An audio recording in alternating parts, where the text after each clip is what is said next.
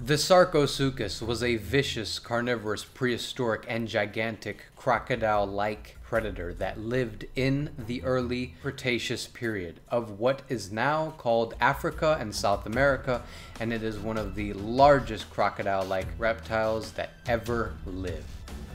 The Sarcosuchus was alive and active around 145 million to 93 million years ago, according to the age of the fossils that were found of the scary and nightmarish predator. It was almost 2 times as long as the modern saltwater crocodile and weighed up to 8 metric tons.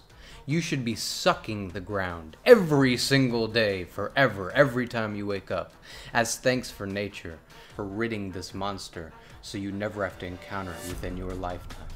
This predator lived amongst the dinosaurs at that time, which became their supper. The Sarcosuchus had a biologically advanced like vision with a very long snout, comprising up to 75% of the length of its skull.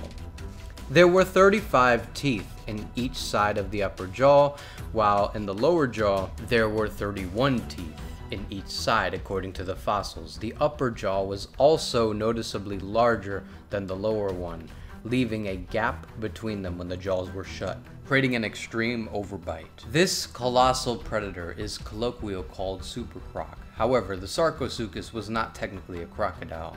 The Sarcosuchus was actually its distant relative. The primary difference of a crocodile and the Sarcosuchus was their size. At almost 40 feet long, the Sarcosuchus was almost twice as long of the largest crocodile known as of today.